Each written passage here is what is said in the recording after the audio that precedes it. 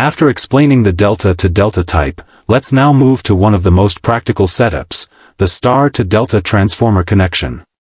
In this setup, the primary is connected in star while the secondary is in delta. It is widely used for stepping down high voltage, since the line voltage ratio becomes square root 3 times the phase voltage. A big advantage is insulation savings on the star side, as each winding carries only a fraction of line voltage.